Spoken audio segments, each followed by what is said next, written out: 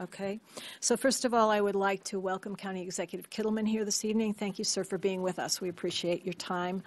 Thank you. Mr. Weinstein, you've taken a different chair tonight, but as one of our colleagues, I think that we know that you care very much about this portion of your constituency, and so we appreciate that. Thank you very but much. Gentlemen, before we begin, I have to do something else because we have a lot of people in the room tonight.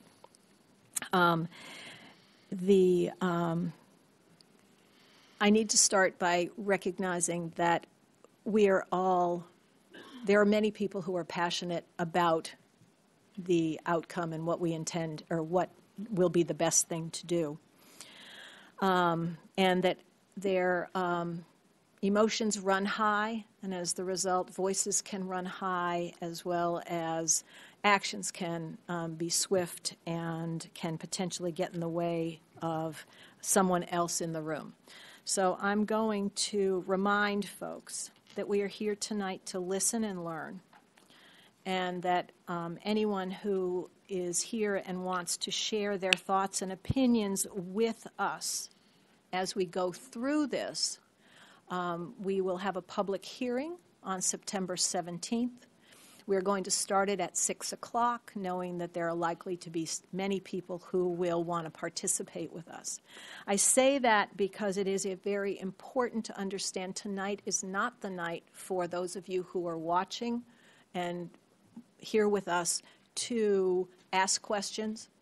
Tonight's the night to learn, to formulate questions, to send us questions that you may have as the result of what you hear.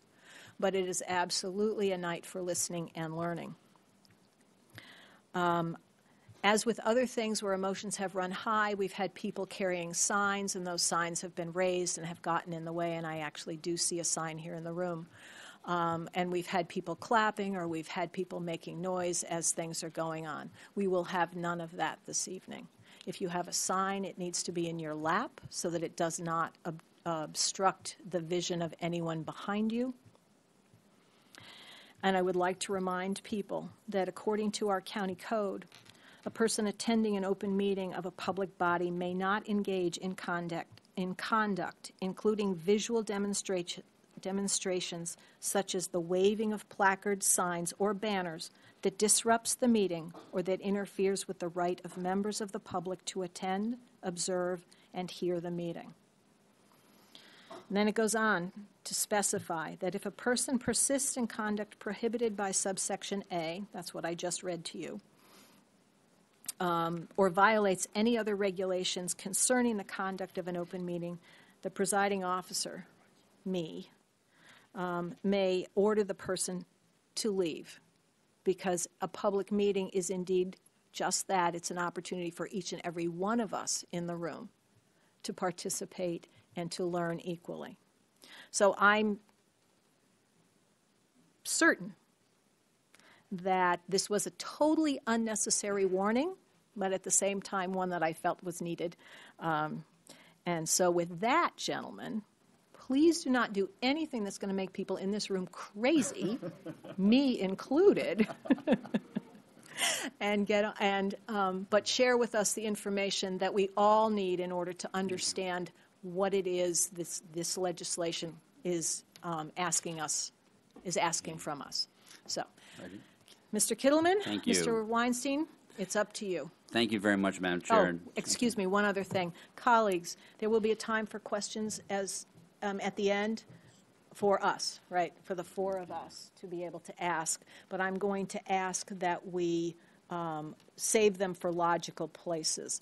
Mr. Weinstein, could I actually ask you, and I didn't ask you to do this earlier, as you put your presentation together, Mr. Kittleman, if there's a logical place where stopping for questions about what you've presented is a good idea, I will leave that to you. Otherwise, colleagues, we will save our questions for the end.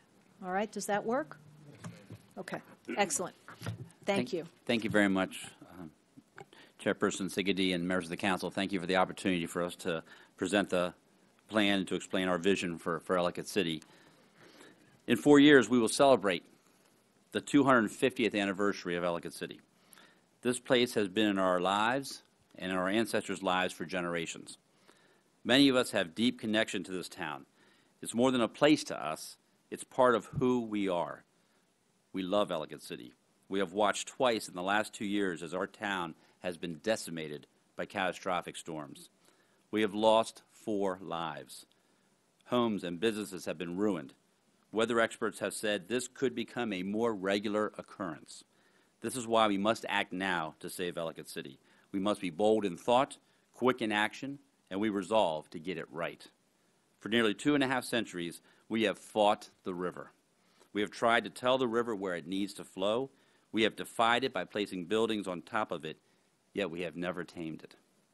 As one resident whose family has lived here for a century said, "For 100 years, we've tried to make the river adapt to us. Now it's time for us to adapt to the river." As I said, we have lost 4 people since July 30th, 2016 to storms in Ellicott City. Jessica Watsola and Joseph Blevins were swept away in a 2016 flood. John Pasolowski Jr. lost his life while making repairs to his store in the weeks following the flood. And of course, National Guardsman Edison Hermond died this past May as he tried to save others when floodwaters hit again.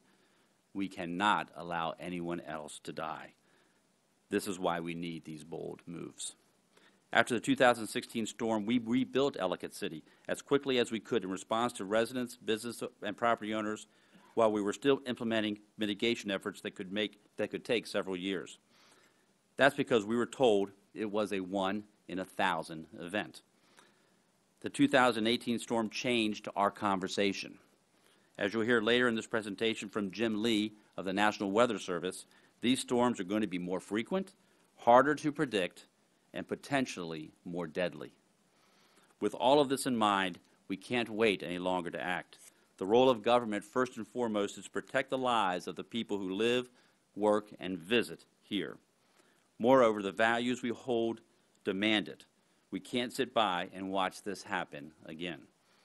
What you will see this evening is how we developed our plan using a scientific approach to mitigating the height, speed, and destructive force of a flood. At the same time, we acknowledge the strong emotions connected with this proposal. But in this discussion, if it comes down to a choice between saving lives or saving buildings, we choose lives. It's important to remind ourselves of why we are so passionate about Ellicott City. As we all know, Main Street is a destination for people throughout the region and even the world. Our plan will not change this. Instead, our plan will give business owners more confidence to invest here, making Ellicott City an even greater attraction.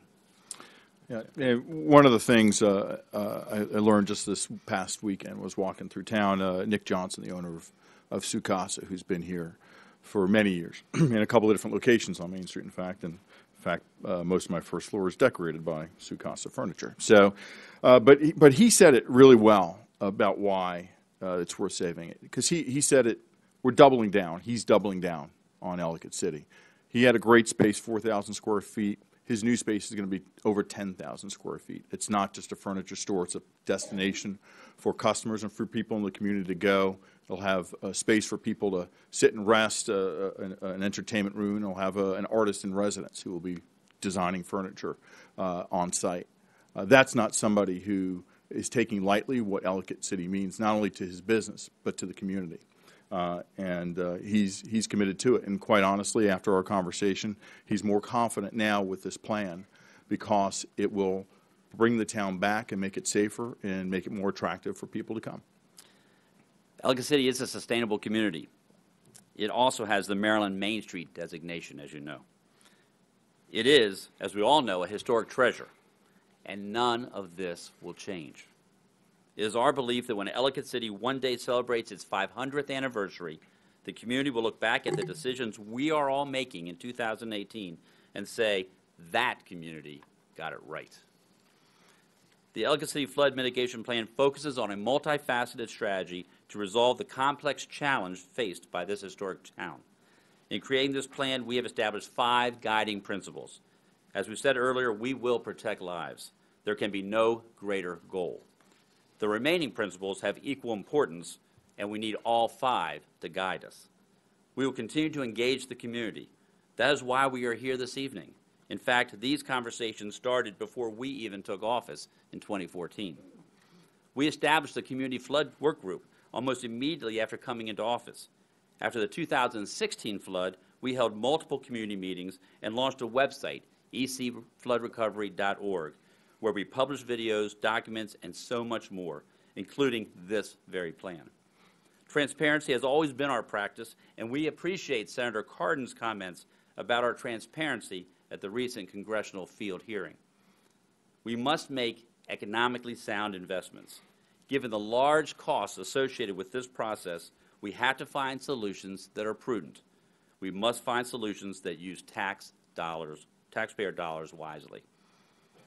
As always, the environment must be respected, and as you'll see, the environment will benefit from these changes. We must address the flooding challenge, and we must preserve the historic character of the town as we adapt to these changes. The transformative vision outlined in this plan will ensure Ellicott City immediately becomes more safer and more resilient to future flooding. Since its inception, Ellicott City was built to harness the water's power. As we adapt to changing weather patterns, we must embrace the natural and man-made environment that surrounds our community and coexist with it. These are the actionable steps that must be taken to preserve Ellicott City so that future generations will have the opportunity to enjoy all that it has to offer. Without doing this, we will lose all of Ellicott City. People are afraid to come here now, and businesses are afraid to reopen. This bold 5-year strategy to mitigate flooding in Ellicott City includes a core component that would address the most immediate life safety threat in the town's lower Main Street within 1 year. The strategy includes the acquisition and removal of 10 buildings on the south side of Main Street, of which at least 3 of the 10 buildings are beyond reasonable repair. This allows for creation of a public open space with a wider, deeper river channel. I think on this, the 10 buildings that we're talking about, I mean, obviously, we wish we weren't having a conversation about removing buildings. It is a conversation that's been had in the past, and it's part, obviously, of the plan.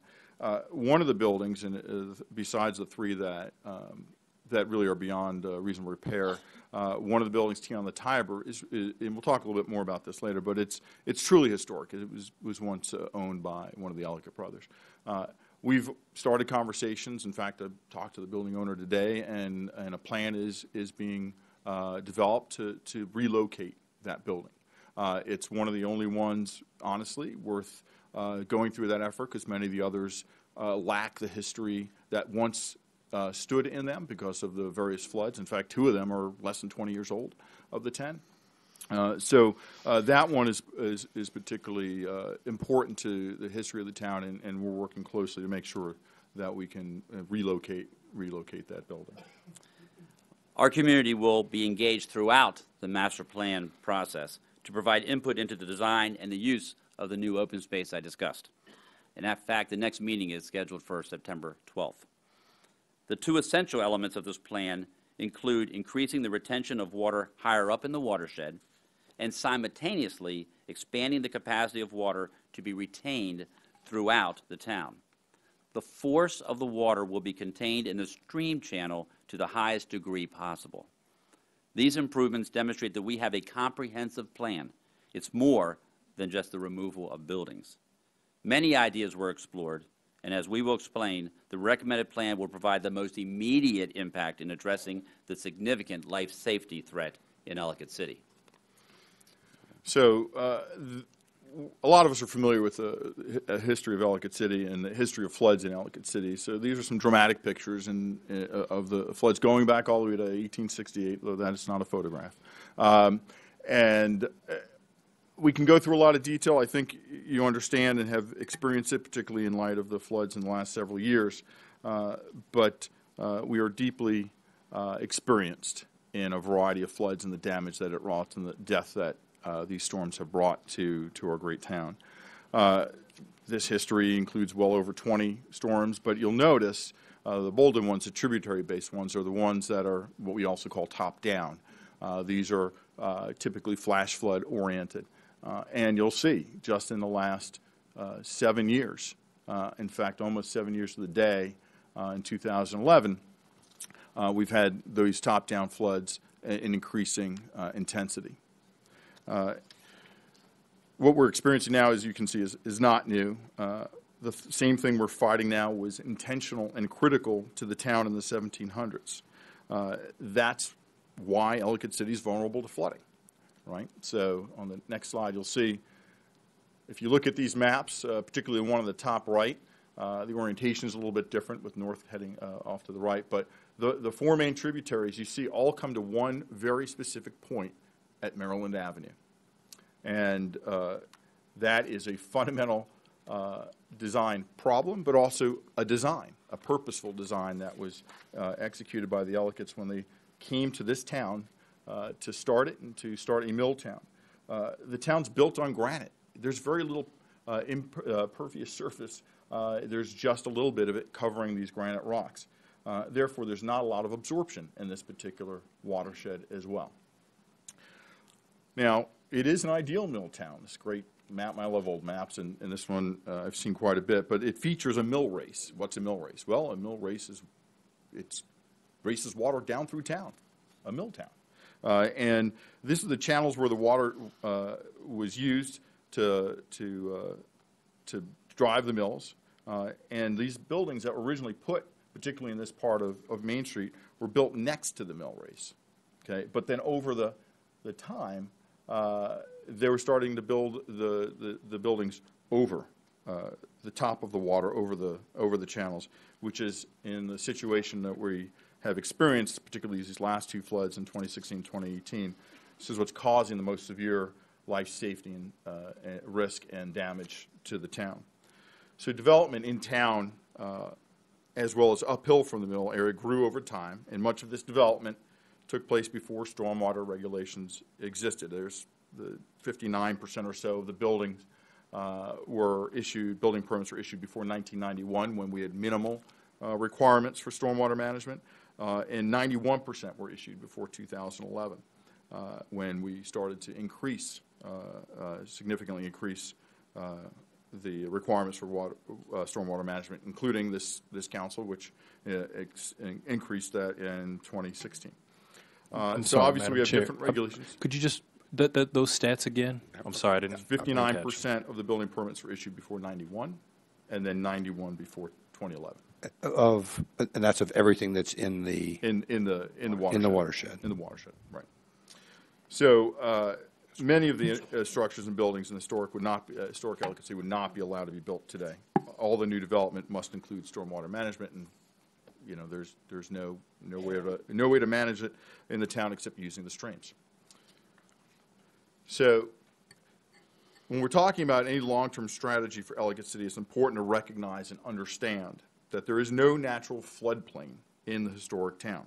Water flows down the hill in the stream channels, many of which are narrow and take sharp turns. If you've walked through town, you see the channels literally making right turns or 90-degree turns in a few places, as well as going through very narrow pipes. Over time, many of the buildings, as we said, were built over the top of the stream channel, adding a whole new constriction to water flow in town. This picture here is 8600 Main Street. It's up on the west end. It's an 84-inch diameter pipe, and I tell you, when I started on the council, you know, stormwater infrastructure was not a skill of mine, but I've learned a whole bunch. This pipe's too small. Okay. That's very technical. It is undersized, I think is the technical term. And it's one of the projects that we're undertaking as part of this plan.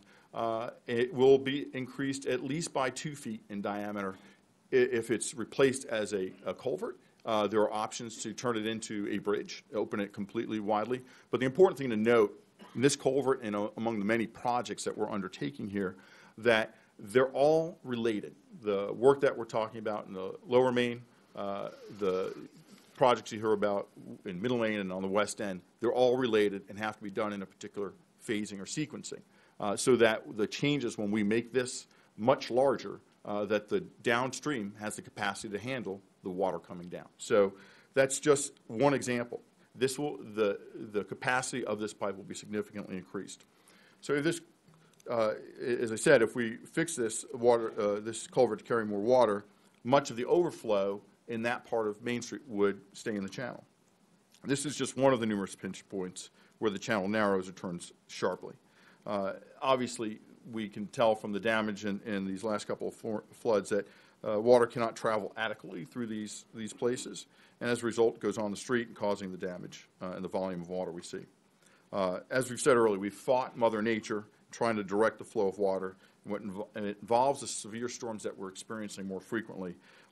Mother Nature is going to take her course, and unfortunately, we've seen those deadly consequences. Now, for Lower Main specifically, the water rises rapidly from underneath the buildings and floods them through their floorboards and back doors. You'll see a video a little bit later which dramatically demonstrates just that. Three streams converge right behind Kaplan's, and that's basically the picture you see on the left is the convergence point, looking with the convergence behind us. Those three, what we've experienced in these last couple of storms is the water blasting, literally blasting through these buildings, and there's a little alleyway, again on the left side picture, where the water also blasts through, and it blasts across the street, causing damage to the buildings on the north side. If you take a closer look at the picture on the right side of the screen, you can see the stream channel right through the building, where the destroyed building's floor is. Every drop of water that falls in the watershed goes through this spot and down and every place downstream from here. That's why we have such a severe problem, and this plan will fix it. Okay. You can see the clearance. A couple of these. This is down Lower Main among the buildings we're talking about removing. On the left is Great Plains, where we're on the downstream side of Great Plains, where the water blew through. And then underneath, the one in the middle, you can see underneath Great Plains. And then on the right is where what used to be Kaplan's. It's just pretty dramatic what's left of these buildings. So again, if you can see in that middle, in the middle of that picture, there's a little box that sort of reflects daylight. Now, the stream narrows to that point. And again, all the water that you'll see in these videos, and that from the constriction point or the convergence point, all of it keeps going through a more and more narrow point in the stream until it gets to that spot in the stream and goes through, and that just simply causes a backup. And that's why we need to start on Lower Main to do the work and work our way up the street to build the capacity at the bottom of the street to enable the work and the other projects to move forward more effectively. We'd like to take a little bit of time going through a little bit of the history since 2011. The storm was on September 7, 2011. It was another example of a top-down flooding, the result of a tropical storm. Since 2011, we have had studies done by engineers and industry experts. All these studies are available, again, online at ecfloodrecovery.org. In 2012, the county engaged McCormick Taylor to study the Hudson branch. McCormick Taylor is a national leader in the stormwater management field. Then we also engaged Smith & Smith for a stream corridor assessment, all that done after the 2011 flood. Then the county also held a charrette in 2012 where the community brainstormed ideas for changes to the town. Prior to our election, John and I each toured the watershed with Ellicott City residents. We walked from the West End through Lower Main Street, listening to the concerns and seeing firsthand the choke points and infrastructure that had been neglected by previous administrations. Within months after taking office, John and I worked together to establish the historic Ellicott City Flood Work Group. The stream channel walls were inspected and replacements were being designed for those in disrepair. Through the READY program, additional work was being done to better maintain the stream channels. It's important to understand that the concepts in the flood mitigation plan being presented today are not new. The quote on the screen from a 2010 recommendation shares the need to acquire and remove buildings from the floodplain as the most effective flood protection measure available.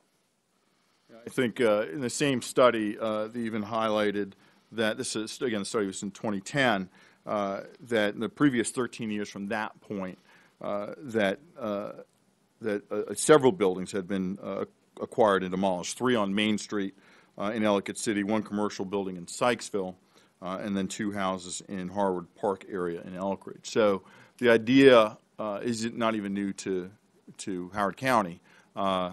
Unfortunately, at the time, the county wasn't keeping great records. We're trying to track down exactly which buildings were removed, but unfortunately, even the report cites that they had trouble finding it back in 2010. But so to say that this is a new idea that we just threw together this summer, it's just simply not the case. It's been discussed before, and it was discussed after the 2011 flood with members of town. In fact, the county bought a building then with I believe the plans at that time to demolish the building, and we on our plan will likely require that building and the one next to it and turn them into water retention areas. Then came 2016. Ellicott City was devastated. As I mentioned earlier, 3 lives were lost as a result of that storm. The residents and merchants were incredible in their recovery. More than 96% of the businesses reopened, and more than a dozen new businesses came to Main Street. At the time, we were told that the storm was a 1 in 1,000 type of storm. Still, we continued our work to look for ways to improve the town's infrastructure. That's when we re-engaged McCormick Taylor, and this time we asked them to map the entire watershed, not just the Main Street area that they did after the 2011 flood. We put together the Community Advisory Group by an executive order and organized multiple opportunities for community input. This very diverse group met regularly for 6 months, and we were very fortunate that former County Executive Jim Roby took the leadership of that. And at the same time, we launched the Ellicott City Master Plan process. I'd like to now, if I could introduce Mark DeLuca to talk about some of the infrastructure improvements from our Department of Public Works. Thanks, Mr. Kilman. So as we mentioned in 2017, McCormick Taylor, in 2016, McCormick Taylor undertook the study of the watershed, and in 2017 released their study and recommended 18 projects. In August of 2017, 4 priority projects were selected based on their immediate impact to mitigate flood effects.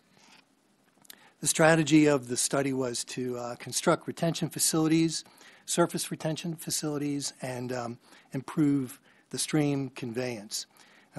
These 4 projects are currently in the process of being designed, funded, and constructed, and they include Hudson 7, one of the projects we call Hudson 7 along the Hudson branch, and this is a retention facility located at Route 40 and the US 29 interchange. Quaker Mill Retention Facility, this is off of Rogers Avenue, and it will store a fairly large amount of water, about 10 acre-feet. The 8600 Main Street culvert expansion and diversion, which was something that Mr. Weinstein spoke of, we're continuing to evaluate the Tiber 1 pond, which is a very large retention pond on the Tiber branch. And you can see from the graphic slide that there are 18 projects that were originally proposed in the McCormick Taylor study. And it's important to note that, 18 projects would take us a very, very long time to complete all these projects. And it's important to note that the modeling indicated that construction of all 18 projects didn't fully address flooding in all areas of the Tiber Hudson, in particular Lower Main Street. And as you'll see later, we engaged in a master planning process effort that further evaluated the flood mitigation projects and developed some other projects that complemented and improved some of the mitigation results.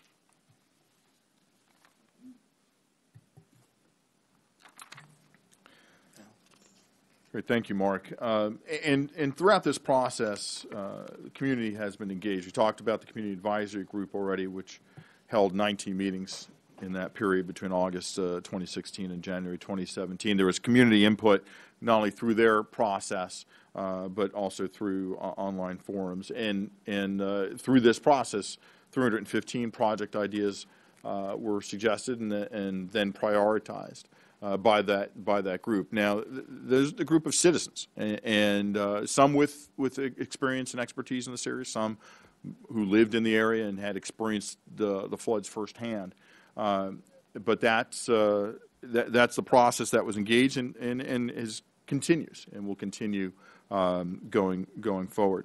On the next slide, we talk about the master plan a little bit more in terms of what's next here. So we had two plans here. The Ellicott City flood mitigation plan, just so we're clear, the 5-year plan, which we're talking about today, and then the Ellicott City master plan. So the 5-year plan is going to be incorporated and integrated into the overall master plan. But we launched that master plan once the H&H, or the hydrologic and hydraulic analysis, was completed.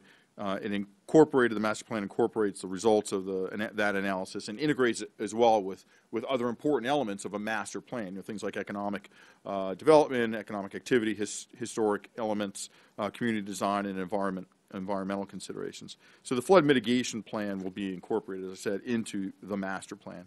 The process was crafted to define a comprehensive community-driven vision for rebuilding a stronger, safer, and more resilient Ellicott City. And it's being developed with a high level of engagement.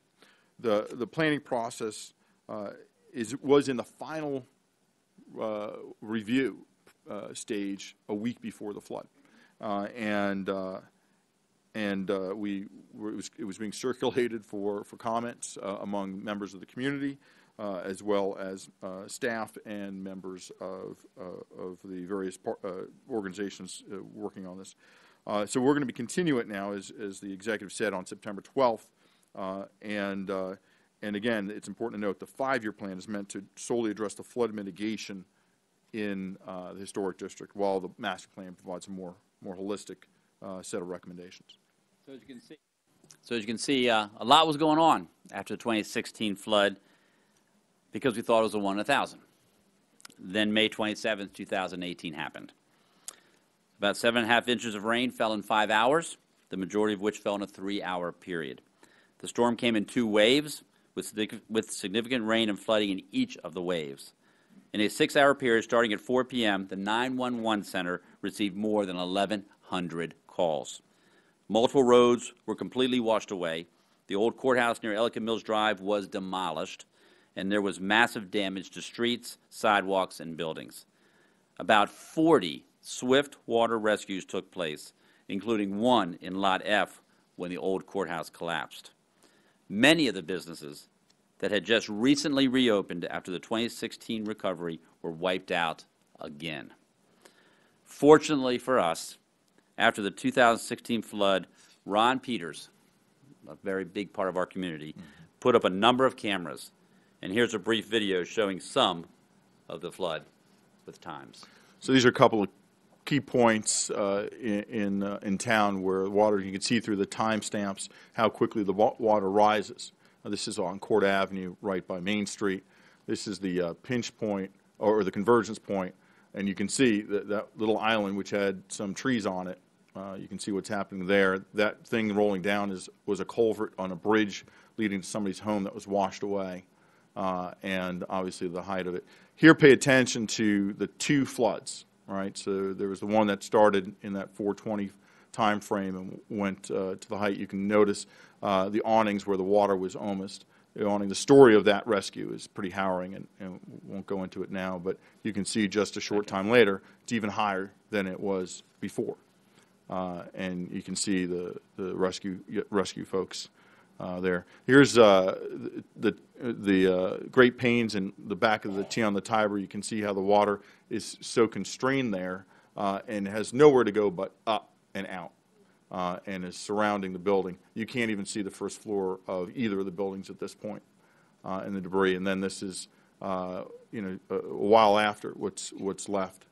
Yeah. And this is what you see when it's all And done. if I could just, what I thought was amazing also about that, if you looked at the one behind the T and the Tiber, if you watch those numbers, it was 8 minutes from when it was still going underneath to when it came up top. 8 minutes. We can't. If it just comes so quickly, it's hard to deal with. Yeah, it's a function of really the debris that builds up because it's constrained. They are built over the river. The water has nowhere else to go. The debris that comes down, the mud, the rocks, trees, cars, it quickly gets clogged up and forces the water out. And you can see what happens. So when I mentioned before how the water comes behind the convergence the building from that convergence point and blasts through the buildings, this is what I'm talking about. Kaplan's, what's left of it. Now, understand that Kaplan's, and there's another picture I think we're going to look at here in a minute, but this is what you see. There's stuff sticking out of that front building. That's an entire tree that's sticking out of the bottom left next to the culture lab in the blue building. I think all of you had seen it walking down the street in the days following this last flood. On the next slide, you can see one of the buildings I spent most of my time in, which was Bean Hollow. The floors were washed away, the walls were washed away on the side there, and next to it is Discoveries. The floor is completely gone. There's virtually nothing left of the inside of that building because the force of the water that struck it, the velocity and the volume. The next one is what I was talking about. So this is what's left of Misfit. Okay, this was an exercise facility that opened up after the 2016 flood. I'll be honest, there were a bunch of people on the street, I think there's someone behind me, that didn't know why an exercise place was opening up on Main Street in that building, but she was an amazing addition to the town. And there's nothing left of this building. The only piece of equipment that you can see left in this building is in the forefront on the left is a treadmill. It was on the second floor. Okay, also on the second floor was a daycare. So had this storm happened 24 hours before, there would have been children in that building with limited access to get out. And given the time, and you saw the speed, and time is really one of the most critical elements of this plan, why we have to do this urgently and quickly. The time it takes for these buildings to fill up with water and put lives at risk and put the building structure at risk, there is not a lot of time for a group of people to organize a group of children to try and get out safely. To say that we were lucky that we lost one life in this storm is an understatement, simply an understatement. And we all received an email from a woman who lives in the historic district who was at the Phoenix, and she went there for refuge pretty much. I encourage you to read her testimony, which she submitted earlier today. So we cannot take the chance of doing the same thing over and over again. This building, close to, if not over, $1 million was put in this building after 2016. And the building owner boasted that this building was indestructible. Indestructible. The concrete floors he put in, the steel reinforced walls. If you look at that steel reinforced wall on the right, it's just debris from trees. We're fortunate tonight to have Jim Lee of the National Weather Service, and he's about to show you the amount of participation, whether it's rain or snow, is becoming more intense, particularly in the northeastern United States. As you can see, there's 71%. And you also have heard, I'm sure, that in Harford County, just this past week, we lost 2 more lives to flooding that happened up there. So I can turn it over to Mr. Lee. Thank you. My name is James Lee. I'm the meteorologist in charge of NOAA's National Weather Service Forecast Office in Sterling, Virginia, and I've been there for 14 years. Our office issues 0 to 7 day outlooks, watches, and warnings for Howard County, along with 43 other counties in the Maryland, Virginia, West Virginia, and D.C. areas, including the major cities and metropolitan areas of Washington, D.C. and Baltimore, Maryland, covering 9 million people and 27,000 square miles. The span of our domain goes from the Susquehanna River in northeast Maryland, west across to Cumberland, Maryland, down the Allegheny front, incorporates the northern and central Shenandoah Valley, then east, including Charlottesville and Fredericksburg, and southern Maryland, along with Chesapeake Bay and tidal Potomac waters. Because of its susceptibility to flash flooding due to its unique hydrography and structures built around it, the Old Town portion of Ellicott City is the location most at risk for life-threatening weather hazards in our entire forecast area. We've had to update this slide because of the flooding that occurred last Friday in Hartford County. These are significant flash floods within our area that have occurred this year alone due to the weather patterns that we've had, bringing on tropical flow and Gulf of Mexico moisture into our area, along with disturbances in the upper atmosphere. Each of these flash floods forced a rapid and extreme level of water into homes and businesses and constituted life-threatening conditions. Forecasting life-threatening flash flood conditions is very challenging due to the complex relationship of storms, hydrology, and the ability to remotely sense what's actually going on. On May 27th, our ongoing decade-long relationship with the Howard County Office of Emergency Management enabled us to issue a flash flood emergency based on reports from the Howard County Office of Emergency Management back to our office.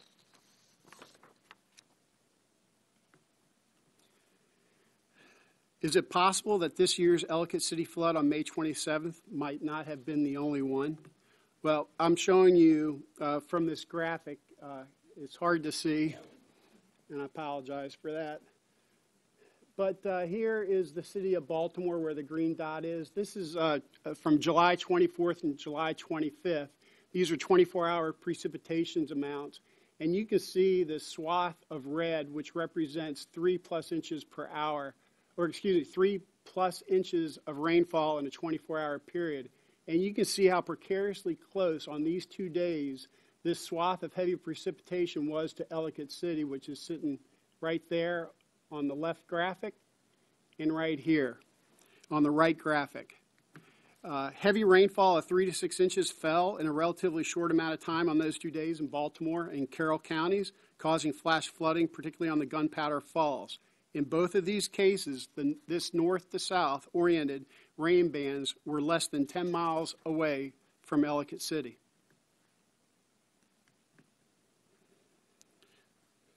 May 27th could have also been worse. You can see in this graphic, this is a loop of precipitation accumulation throughout the event.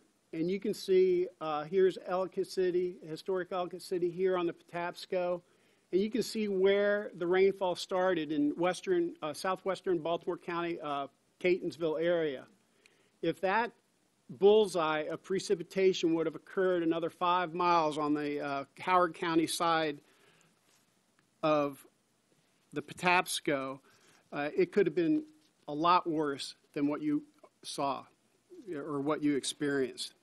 And the second flood wave would have likely ended up being more significant and a threat to human life than it already was. So the 1,000-year flood terminology has been used regarding this event, and the May 27th flash flood in Ellicott City was not a 1,000-year flood. Several feet of water were observed on camera on Lower Main Street as early as 4:25 p.m. So the thing about, excuse me, I pressed the wrong button. There we go. So the thing about this slide is that through 4:25 p.m., the 30-minute rainfall was only 1 inch to about 1.75 inches in the preceding 30 minutes. And the 60 minutes before that was between 2 and 3 inches. This is not uncommon.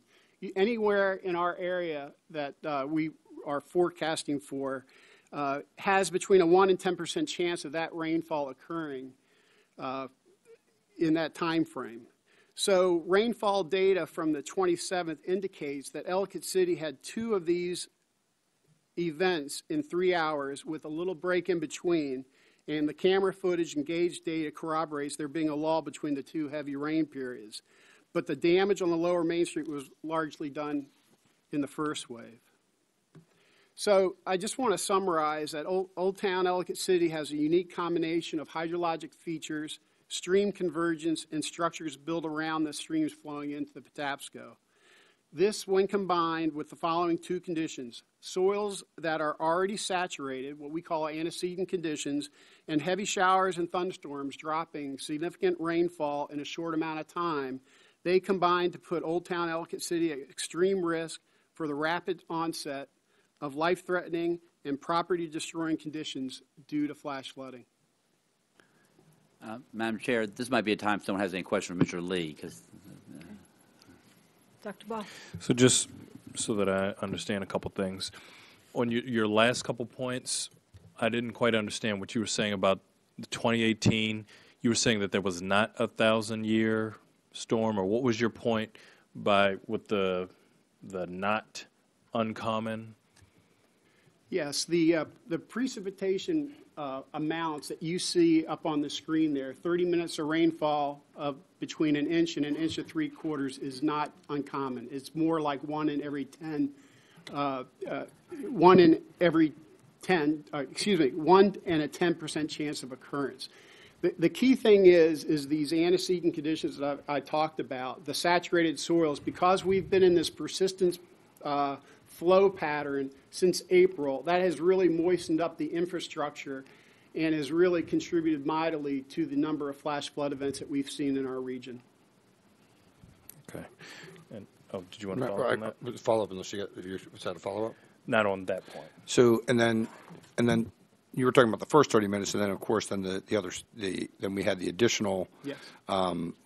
Storm go behind it. I mean, combined with the space between them, as far as odds of those types of things happening also, which is still part of it, I mean, how would you look at that as far as from a likelihood? I mean, I understand what you're saying with each of the two of them being, lower likelihoods or higher likelihoods than the 2016 event, but combined with the small separation that there was. Yes, because again, the antecedent conditions were so moist and we've had so much rainfall since April. That amount of rainfall and the air masses that we've seen this summer would not be surprising. That's why we had so many of these events that I showed you on the map. They could have occurred anywhere.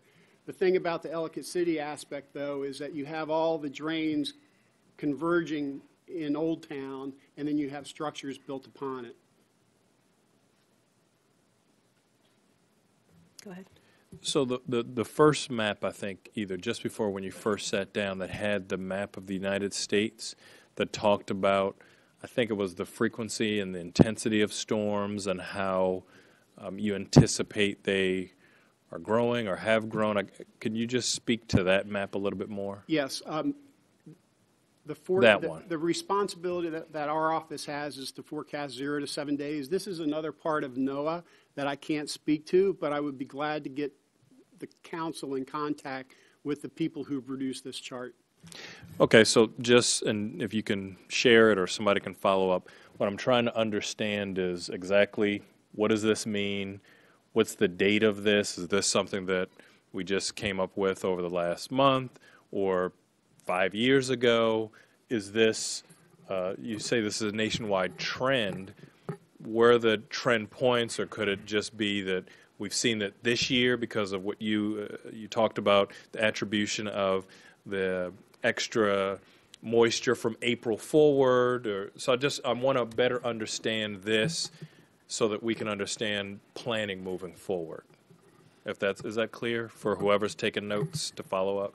Yeah, I think that it's a good question. There was an article in the New York Times just in June or July that talked a little bit about this, but just talked about other scientific studies being done by universities about the volume and the changing climate and what impact that's having in terms of this. So there are other I've seen a similar map which looks at the eastern seaboard and talks about a 51% increase in the severity of storms on the eastern seaboard. So the way that the data is mixed here, I would appreciate as well to see the data from NOAA, but I'll also try and share that article from the New York Times. And I think it'll help us as we're planning. If we're like, this aspect of the plan is a 5-year plan. If we're trending where by the time we get to the end of the 5 years, we're not even going to address where we're trying to go, then maybe now is the time, or are we going to be ahead of it? And this is 50 years from now. So I'm just trying to understand the data so that we can align it with our planning a little bit better. And I guess to that point, I'm going to just put one plug in, and that is this council did pass a moratorium to allow, in fact, that more forward-looking planning as well. So I'm looking forward to Public Works, and we've talked with Mr. DeLuca about using different types of models to look at rain data specific to Ellicott City. And I know they've talked to the National Weather Service as well to provide additional supporting data, that we create a model that I would recommend for the next council, and as DPW continues to work on these projects, recommend creating a model specific to Howard County, to Ellicott City. so I have two more things. So along those lines, from looking at that chart, I think I did actually understand it, but it was only through 2012, so it looked like it was just grabbed, it was available. So possibly to the extent they have updated information that would give us, whether 15, 16, 17, whatever they've got available, and maybe even give us, what percentage, what was that level in general, because they were talking about volume during the 1%. So they were talking about the increase in the amount of rainfall percentage-wise during the heaviest 1% of the storms. So if that can be updated. And then the other, and I can go through this, but this is more for the public on this part of it, is the whole thing of 1 in 1,000 storm. And while you were going and talking about how 2018 really wasn't another 1 in 1,000, is, from my understanding, and just maybe correct me if I'm wrong, and I'll just go through it, is 1 in 1,000. I mean, just like with, if you were playing, not that I play it, but if you're playing the pick, whatever, the pick 3 would be the 1 in 1,000. I went and looked, and this year, and during the day, the ones had one number repeat 4 or 5 times, and a lot of other numbers that have not been called at this point. And that just because it's 1 in 1,000 doesn't mean that it's only going to happen every 1,000 years. Mr. Fox, I like your point, and what I would say is again, did not expect to learn as much about hydrology, hydrologics, or weather in these 4 years, but I honestly don't know that the terminology is as important as the facts, the actual. And I don't think you're not suggesting. I'm not suggesting that you're suggesting the numbers are more important. We had this conversation on other topics, but I think it's really important to see the local trend and going back to 2011, 2000. I agree, but that's just for some Sure, people no, I out there agree. saying, is it really 1 in 1,000? Right. Or whatever. And then I also understand there's the trend side of it too. Right. Which things even are increasing in intensity or whatever. So, no, I definitely got that. Great, thank you, sir. So, Mr. Fox, if you'll stop for a minute, and Mr. Weinstein, if you'll stop for a minute. I think Mr. Lee actually was. You seemed to indicate that you wanted to respond to what Mr. Fox had said. Well, just the nomenclature 1 in 1,000. From a statistical standpoint, it's less than 0.1% of the time. And you're right, you can go play the lottery, and even though the odds are against you, those are still the odds. That's right. Exactly. So you're confirming. And actually, I didn't even notice this until you put up the history earlier in the 1800s, is the 2 other tributary ones were actually 3 years apart back then in the 1800s. And I don't know what their level of the storm was and all that and everything. I'm sort of curious. But, there was a 3-year gap then, and then there was another, 100 years before, you had another tributary one, and then there was a handful again, and then another, period of time. So some of it seems to come, unfortunately, in waves.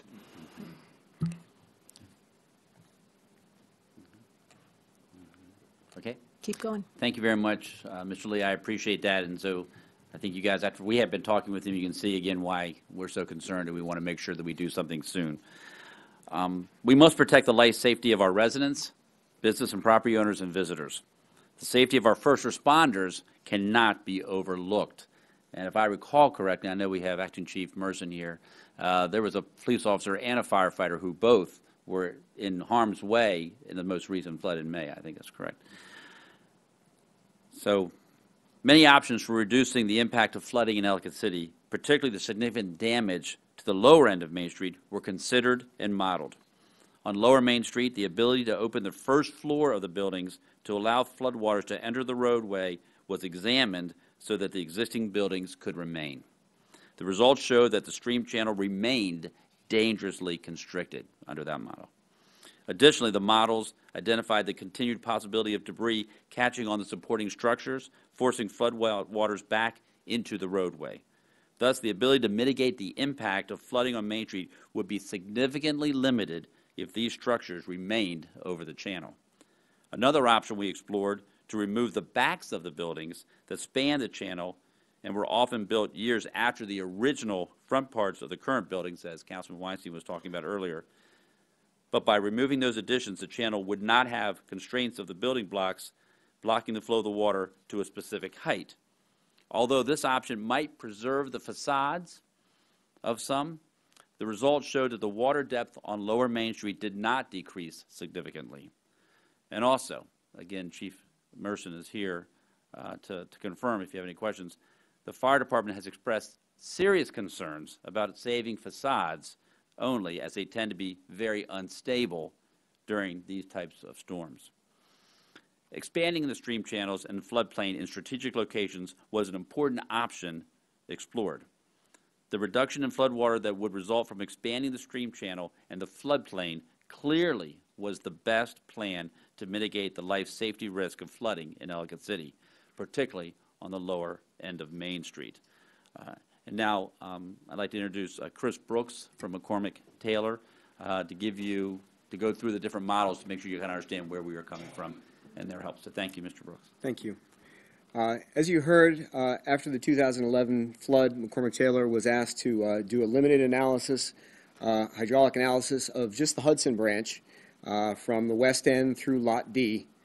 And following the 2016 event, we were asked to do a more comprehensive study which looked at the hydraulics of the entire watershed, or hydrology of the entire watershed and the hydraulics from Route 29 all the way down to the Patapsco River.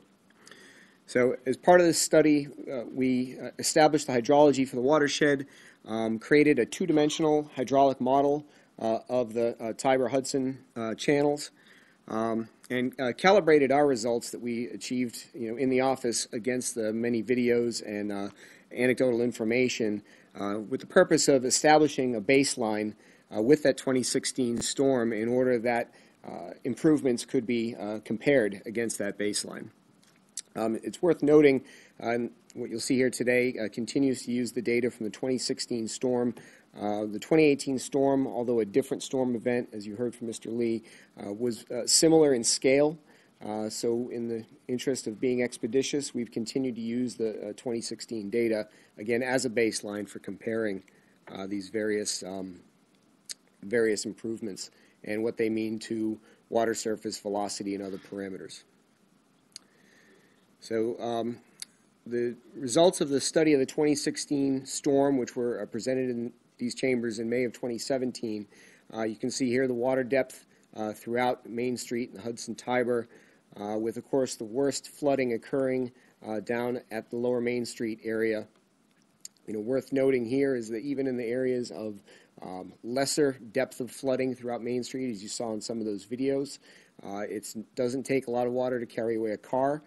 And, as noted up on the screen, 6 inches of water can knock over an adult. It's not just the 6 inches, it's really the velocity of that water and how quickly that is moving through the area that matters as well.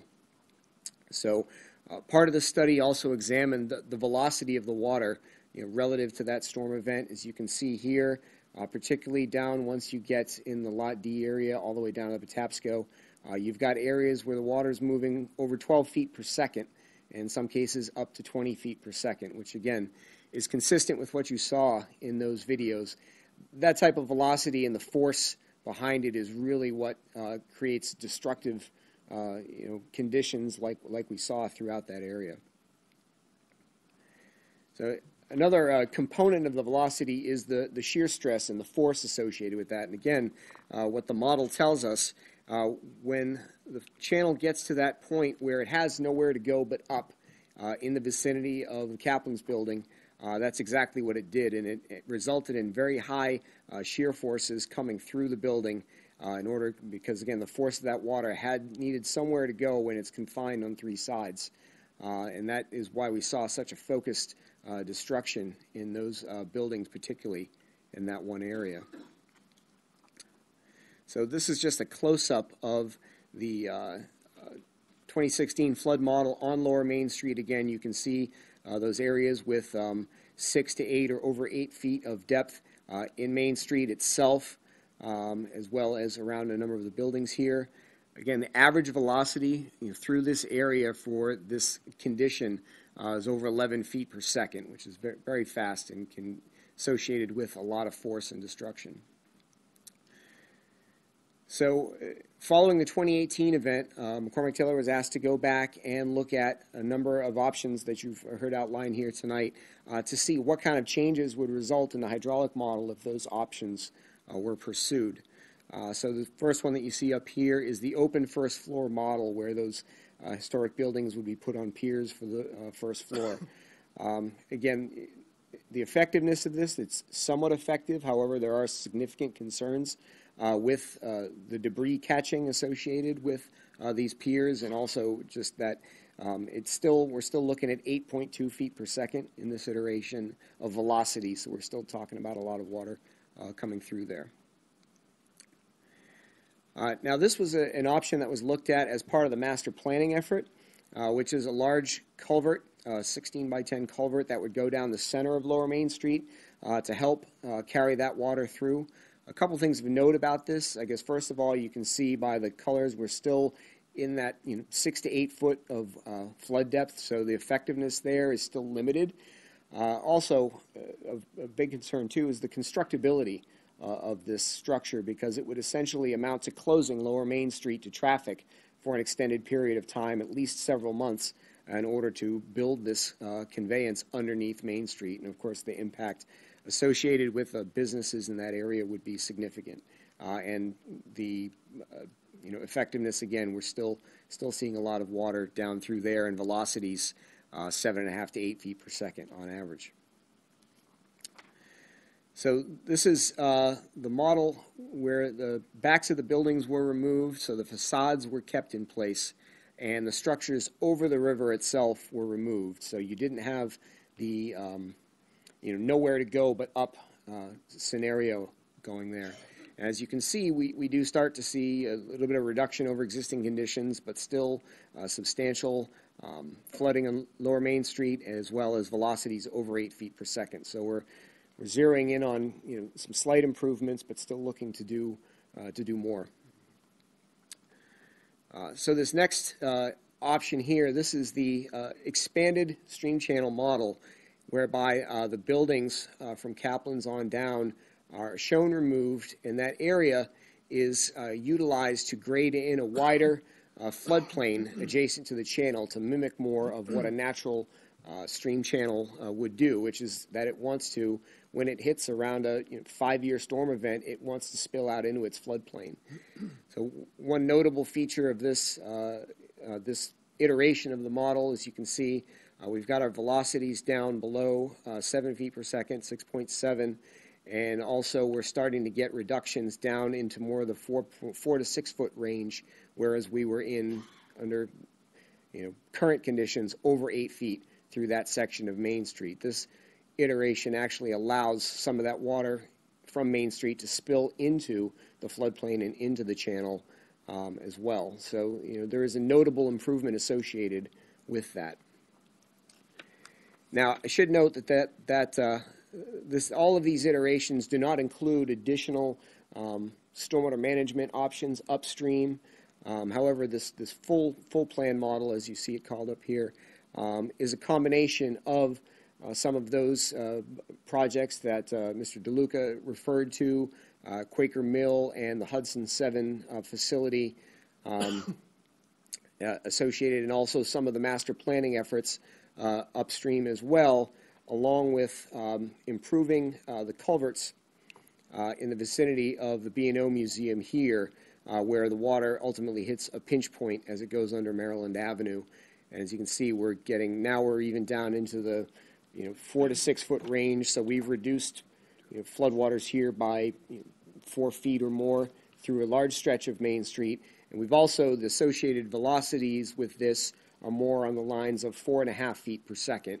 So, looking at the existing conditions today in that storm of 11 feet per second, you've now significantly reduced the destructive force of the water along Main Street itself by allowing it to get more into the channel. Mr. Brooks, I'm just going to interrupt for one quick second to highlight something on the last slide. So on the lower end of town, right around here, you'll note the buildings are actually raised. They're not at ground level. Some of them have one or two steps up and are higher than the ground level. In addition, a couple of them, this building right here is Georgia Grace. They will be reopening actually next weekend, I believe, or this upcoming weekend, and have done considerable flood proofing here. I know the folks at Forget Me Not are looking at significant flood proofing as well, and addressing what they keep on their first floor, and that's been a general trend. And as you know, we voted in the budget as well this year some grant money for flood proofing in the historic district. So it's one element that by reducing in some areas by greater than 50% the amount of water combined with flood proofing, minimizing the impact of any subsequent flood in that particular area. And I think also we should point out the velocity too, because if the water's not coming down as fast, it's not banging into those buildings, then it might rise up a little bit, but it'll come back down. It won't be banging into them and causing some of the structural damage that we saw in 2018, 2016. Mr. Fox has a question. Yeah, would it be possible also to get this map that with, I guess, the level that would be level like above, like the culvert or whatever? So, for example, we're seeing 8 feet, that's where your culvert is, which is X feet in depth. So it's really not that, but something that would sort of show us, just the amount that would be, over at full scale during a storm, if that makes sense. I would say that any maps that you would like to see, the requests could come through Mr. DeLuca here. Okay, Mr. DeLuca. Do you understand what I'm asking, I guess, first? I believe so. Yeah. We can talk. Yeah. Okay, all right, thank you. So, I was going to say, are there any other questions for Mr. Brooks now? Because I think we're going to go on to Mr. DeLuca now, so I don't know if anyone has other questions for Mr. Brooks. Well, just in general, just for the public right now, the depth of that, of generally what you're talking about for the depth of that channel when we're seeing 8+, what's the depth of that channel? The channel itself? Yeah. It's, as you can see, going underneath the buildings, it's 8 to 10 feet deep. So that's why, it's one point out, so when we're seeing 8 to, just for Right, the public, it'll remain in the channel. that, Right, and I think earlier what was said, I think Mr. Lucas said it too, there'll be places in which the water now, without those buildings there, and the same thing will occur on the west end too, with some of the properties that might be acquired and removed there, where it will provide greater opportunities for the water to return to the river. As we said at the very beginning, the idea is to allow the water to flow where it will. So it's, if you know the term, is paving the cow paths, right? Is we know where the water goes, where it wants to go, and we have these great models that help us with that. So we can make those adjustments in those various places. And part of the plan is to deepen the channel as well as widen it. So there's multiple elements to that. So I just want to reiterate the concept.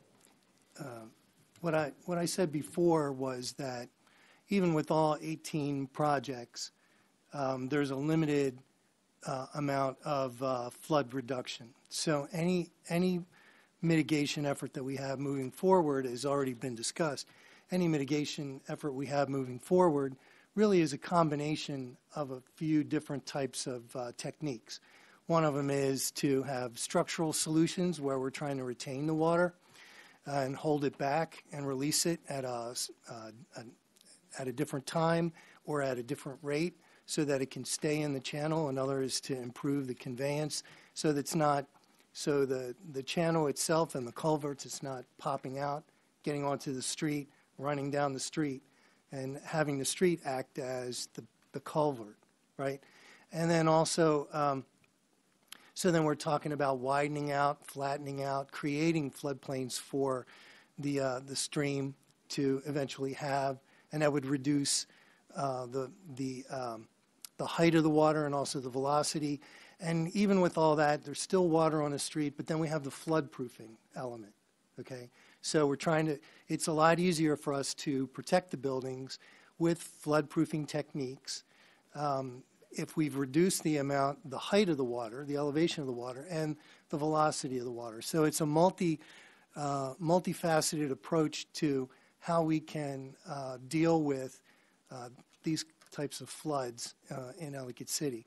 So we talked about the expanded stream model on the previous slide, and that's at the very base of the watershed at the Patapsco River. And then moving up, and phasing is important. It was said a couple of times. I just want to reiterate that. Phasing is important. We want to start at the bottom of the watershed and work our way up and analyze it as we move up the watershed so that we know ultimately what capacity we have at the base. And then if we do have any kind of restrictions or limitations as we move up, we know how to design for them because we know the maximum amount that we can accept at the bottom. So we also talked about the master planning effort that's going on and how it's complementing the flood mitigation plan that we had put together previously. And this is, I would call these enhancements the spot enhancements at particular spots within the watershed, within the Tiber-Hudson that the master planning team has addressed. And the first one is this known as the Hudson Bend. Now, the Hudson Bend, and I'll point it out, is here's Ellicott Mills Drive. And, of course, this was the culvert that got blown out that's now under construction, and I'll talk about that in a second. But coming up from Main Street, the Hudson Bend would go from west to east, is going to go from Lot F, travel behind the buildings on Main Street, go through Court Avenue, through Parking Lot E, and right now it makes some really hairpin 90-degree turns under the brew pub, goes under a very undersized culvert at Main Street, and then goes under La Palapa, and then pops out in Lot D right here, and then eventually goes back into a channel right at the end of Lot D at Hamilton Street, which you really can't see, but Hamilton Street's right here, pops back into the channel. So what the Hudson Bend proposes is that the channel would be enlarged significantly, and there might be a relocation of the brewery annex building and a temporary relocation of Sukasa, La Palapa, so that we can, and also a new culvert put in, so that we can have a much larger channel going through here to prevent some of the flooding. It floods right here right now, pops out, goes down onto Main Street, and of course Main Street then becomes the conduit, and that's a problem at the lower end of Main Street right here.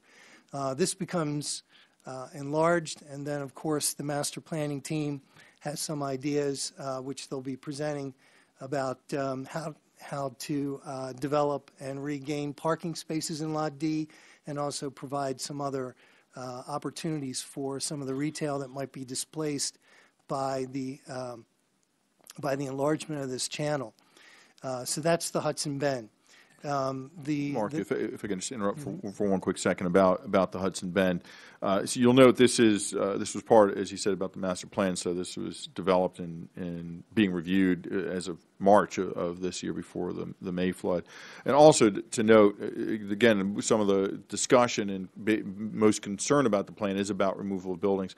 We met with the building property owners and businesses from the Ellicott Mills Brewery and La Palapa in March. I'm looking for Phil Nichols. I can never remember if it was February or March. And it was in March to talk about this particular project because it was on the radar to move forward. What's happened simply with this particular part of the project is we're proposing to accelerate it sooner. And again, as Mark was saying, because we're expanding the capacity in the lower end of Main Street, we can do that sooner. that was the hang up was, if we do that, where's the water going to go once we do that? And now we've completed the puzzle, if you will, on doing that. But again, those conversations about removing buildings were occurring before this last flood. One other point I wanted to make right here is this, the Tiber 1 stormwater management facility. That's probably the largest stormwater management facility. It's not located right here. It's actually located much higher up in the Tiber watershed itself. This is where the Tiber and the Hudson join together. This Tiber stormwater management facility is a 70-acre-foot facility, which is very large. It's a very large facility. Most of the facilities that we're able to put in or contemplate putting in are in the 10 to 15 or 13 to 15 acre-foot range. So the T1 facility is very, very large.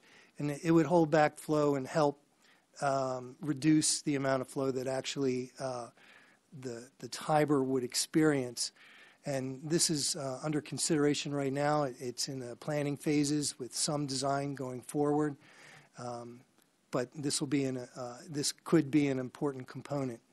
Now I wanted to go back up here, and I wanted to talk about, we're already taking into consideration at the Ellicott Mills Drive culvert that was blown out. We're already taking into consideration the, what capacity should we design the new culvert for?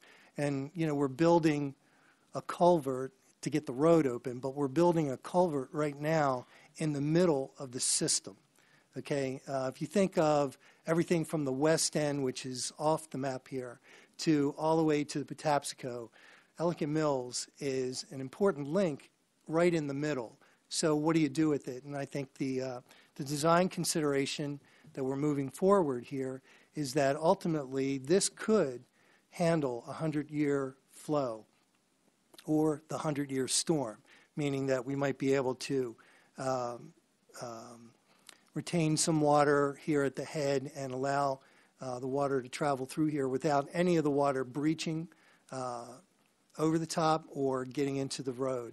So right now this design is a flexible design, and the ultimate configuration is going to be once we do the final analysis on the Hudson Bend, when we get the final go-ahead to start on the Hudson Bend. So so this is what I would call the upper main conveyance that we're contemplating, that we're proposing. This is a significant element to reducing the amount of water that actually ends up on Main Street. Next slide. You got it? No. All right. I didn't realize I had the power. Okay. We've already talked about some of the information that's on this next slide. There are many infrastructure improvements that we need to make to improve the conveyance of water. We talked about expanding the channel that goes from parking lot E to parking lot D. That's the Hudson Bend project. There are additional culverts that are being studied right now for Maryland Avenue that would connect the Tiber Hudson to the Patapsco River. And this is an important link because this is, right now it has to go, all the water has to get out to the Patapsco in a very small channel that goes under the railroad bridge. And it only has that one opportunity. And when it can't fit through there, it pops out and onto Main Street and goes out that way. These culverts under Maryland, these pipes under Maryland Avenue, they would pick up the Tiber Hudson and carry it underneath the railroad tracks and find another outlet point a little further downstream on the Patapsco. And some of the other retention facilities that we were talking about were the T1, which is the Tiber 1 pond that I mentioned earlier, and another is the New Cut 3 pond. And the reason why they have these number designations is because during the planning or during the study, many different facilities were modeled, and so they were designated. Tiber had one facility, Newcut had at least 3 facilities on it, but NC3 is actually the most, has the greatest potential to help.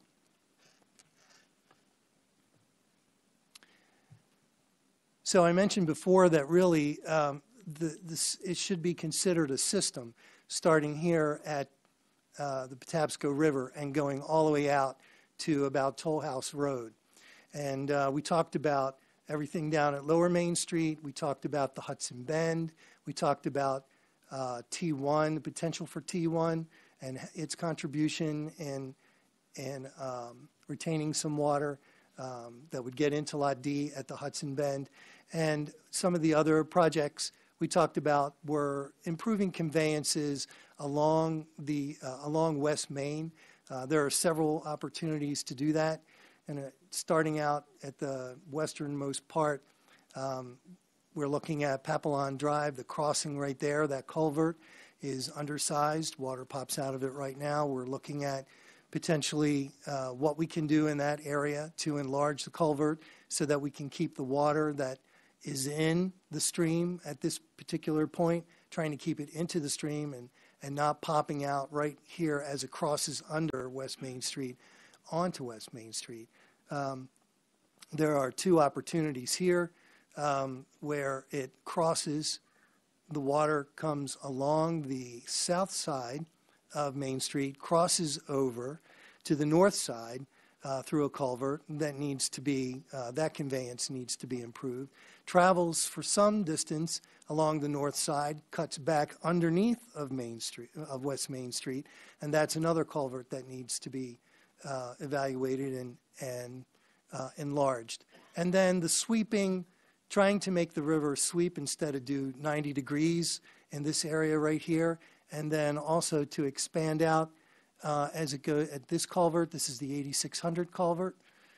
We've talked about that a couple of times as it goes back across Main Street, West Main Street, but then also trying to create an opportunity here along this part of the stream by flattening out the channel so that we can slow down the velocity as it goes through an enlarged culvert here and stopping it from popping out as it would right here to go back onto Main Street.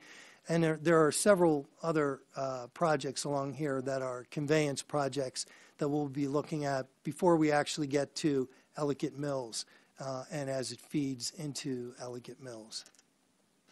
I think if I could add, I think it's important to note that especially not the Papillon Road, but the one next one, those are actually things we're planning on doing. We're also just not evaluating it. There's actually a property that crosses over, right there, that we've talked to the property owner about so we could expand that stream channel.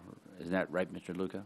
That's correct. And then we can make it so these are things that not just we're like looking at, we're actually talking to the property owners, and it's part of the 5-year plan. That's correct. Yeah, okay. And the same thing with, if you look where West End is, where that's West End Services, there's some areas there where there's some properties there we've been talking to property owners, as well as maybe opening up the stream, daylighting it, I guess what you call it, right? Correct. So that we can have it go through there a little bit better as well. And there's properties down there too so there's several properties in the West End that are part of this 5-year plan as well.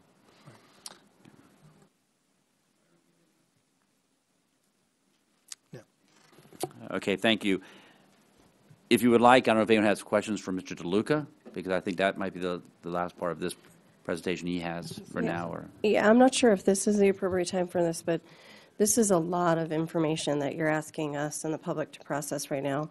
So there's a couple of things. One, is this available online? It is now. It's right now on our web. the plan is, I'm not sure this is right, but This will be on This will our be on website. tomorrow. Okay. So then the other thing is, do you have or can you provide us with a list of scenarios and the pros that you considered and the pros and cons of each one, including a summary of those plans? And that is one. Another is a detailed summary of what the plan is now. So what are you asking us to approve? What are the things that are just being evaluated? I think, Mr. Gilman, you kind of referred to some of these things are actually part of what we're doing, and some of these things are just things to evaluate. So if you could provide us a summary with that. And then there's also the issue of some of the land deals, and I understand that those are not something you can share with the public, but if you're asking us to vote on any piece of that, if you could provide us with an internal briefing on that, if that's not information you can share with the public. I hope it is information you can share, but whatever else, that's information that we don't have. And we certainly can try to get that information to you, and we'll see what we can do, and then we'll let you know how we can get it for you. Okay, Okay. so the summary, but you can provide a summary of We should be able to do that. the options that you've considered. Sure. I think And we are should be. you going to, how much longer is this presentation? Because this is sort of It's a, about 2 or 3 more hours. oh, excellent. No. Because this is Two really, if there So are we're fewer about questions. halfway through. John's buying pizza for everybody. excellent. I'll wait that. Yeah. Just because this is sort of a level of detail that we usually see in a work session, so it's just a lot to comprehend right Sure. now. And I'm happy to be hearing about the plan finally, but I would like to know Sure. what our plan is for this evening. Okay. And whether you'll be back at the work session to discuss this. There's no question that we'll make sure everybody's here to answer questions for you at the work session. I don't think we have, it's not too No, much longer, but yeah. no, I think there's not much. Then we'll have left. Dr. Sun go over the actual legislation, because I know that's the other part that we want to make sure we do. No, but I agree with Shane. Part of the idea, and Chair Siggety had asked us to, knowing this was going to be a lot of information, to get it out as soon as possible, so that there was time to digest it, ask additional questions that we could bring to the work session.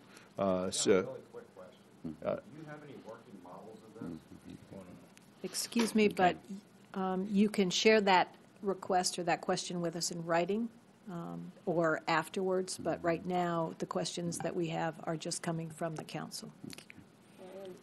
I am curious if they have working models of this as well, so that would be a question that I would ask too. And Madam Chair, I don't know if Ms. Terraz is done with her questions.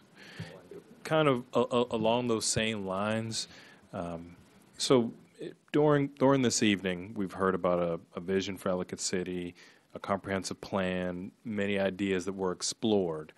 Is there a way where you can look at the various studies, and you did some of this, the various studies, and talk about each of the recommendations and what elements of those recommendations were taken for this plan and which ones were not, and why some were considered and some were not?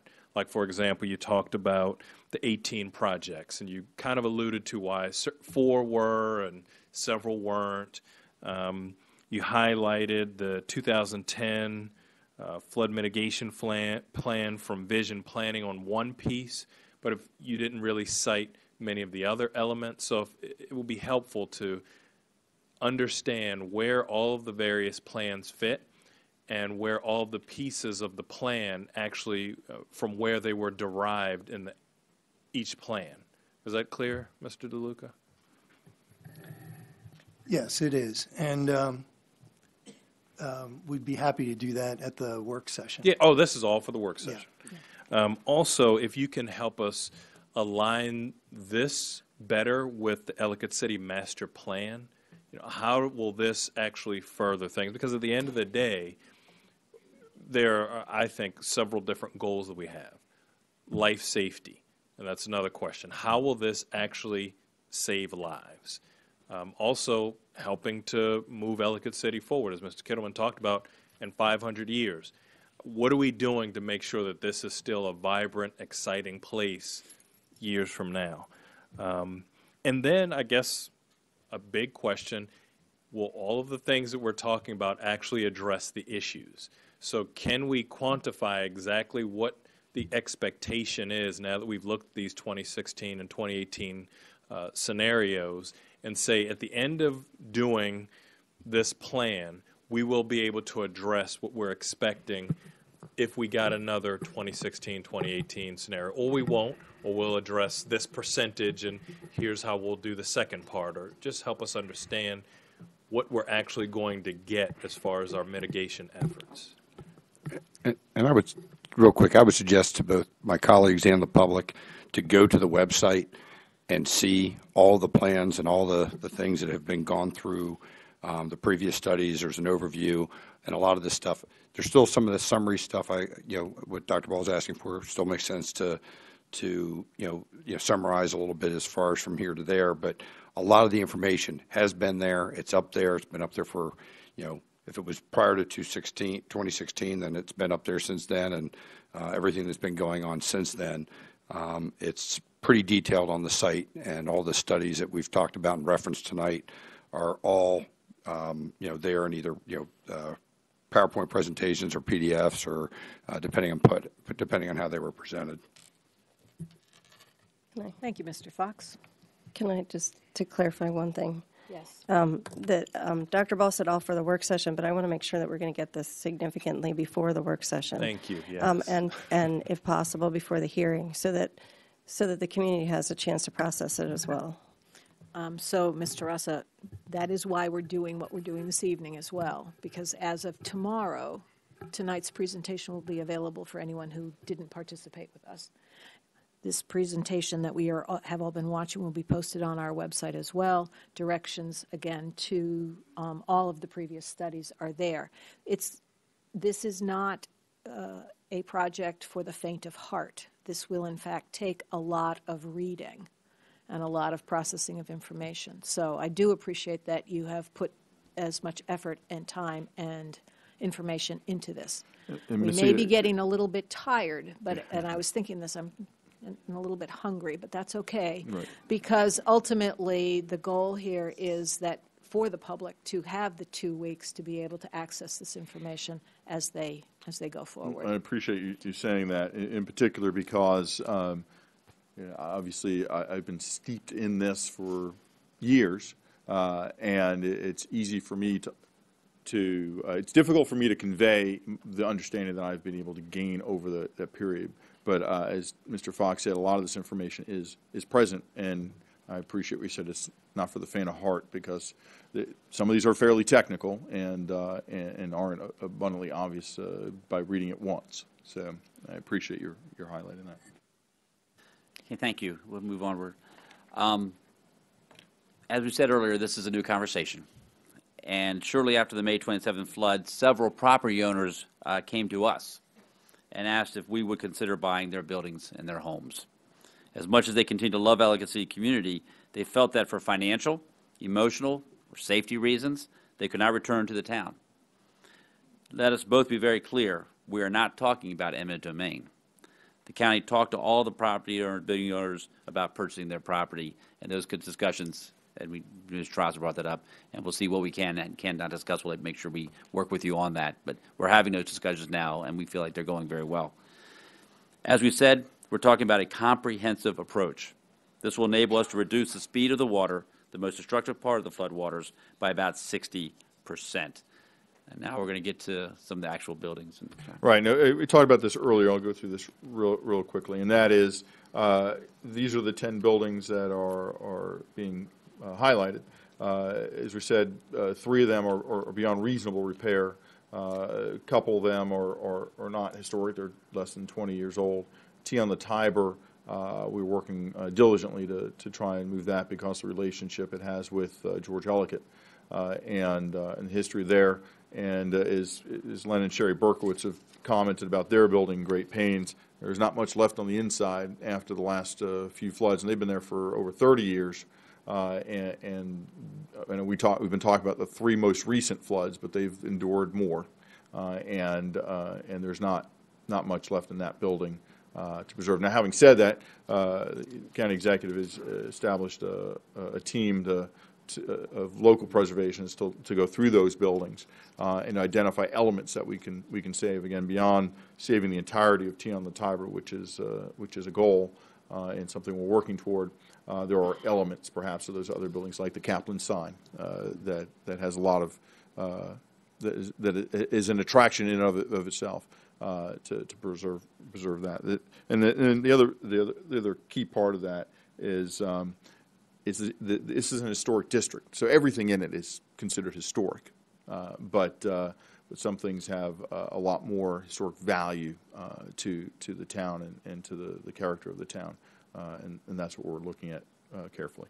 And we want to make sure that as we work with the folks who deal with Howard County Historic Preservation and others to see if there's ways in which we, not just at Tina Tiber, as Councilman Weinstein said, but also other parts of these buildings, if we could use them at other locations in the town. And we're very open to looking at that. That's why we call it the removal of the buildings. We're not talking about if we can save them and take them somewhere else, or we can use them in another structure somewhere else, then that's what we would like to do. And we hopefully can get some help from the folks in the community to work with us on that. Then we talk about once the buildings have been removed, what are we going to have? And we know that this will be part of the master plan process, but these are just a few pictures of areas around the world and the country where people have put like river walks or expanded river channels. It could be a place where people sit outside and enjoy their lunch or after hours for a break. And as I said earlier, we'll work with the Historical Society to also, some folks have come to us and said, you know, we'd like to have some things there to talk about what was here. And we can make sure that we have things and working with our Historical Society to help us with that. And we just want to be very, very clear, the community will help us determine how we go forward with this. It's not simply a plan being done now. It's something we'll be working with the community through the master plan process. The next page, this we discussed this when we had our conversation on Main Street. This is Hebden Bridge, England. This is a town of over 500 years. We found out they have very similar flooding problems, and this is what they've done by expanding the river channel and having that terraced. Because as many of you know, and most people know, probably more than 90% of the time, there isn't a whole lot of water running down. And so there are ways in which people could use that for a lot of outdoor activities and public gathering spaces. And then once if there is a larger rain, then that water would just slowly go up those steps and it would be more of an expansive stream channel. Okay, we're going to go through this. We've already talked about continuing the community engagement. You can see the multiple places here where the community will have opportunities to work on this. We talked about the master plan process. We have the Historic Structures Review Committee, the folks that Councilman Weinstein talked about. Historic Preservation Commission will be looking at this, as well as some federal and state permitting. And, of course, as the chair has already said, you have the public hearing on the 17th. Next, the transformative outline of this plan will ensure that Ellicott City immediately becomes safer and more resilient to future flooding. Again, we'll have the community engaged throughout all those processes. What I'd like to do now, Madam Chair, if I could, is turn it over to Dr. Sun and have her go over the legislation that's before you, and she can talk about the transfers and where they'll be coming from, and we can have more discussions about that if you'd like. Thank you. So in order to implement the flood mitigation plan, the administration recently pre-filed budget legislation totaling $18.8 million to help address urgent and critical needs in FY19 for this plan. It actually includes two pieces of major legislation. The first one is the TA01 that includes $16.6 million of reallocation of funding from existing capital budget. The other one is CB61, which represents $2 million of usage of contingency fund from the operating budget to support this effort.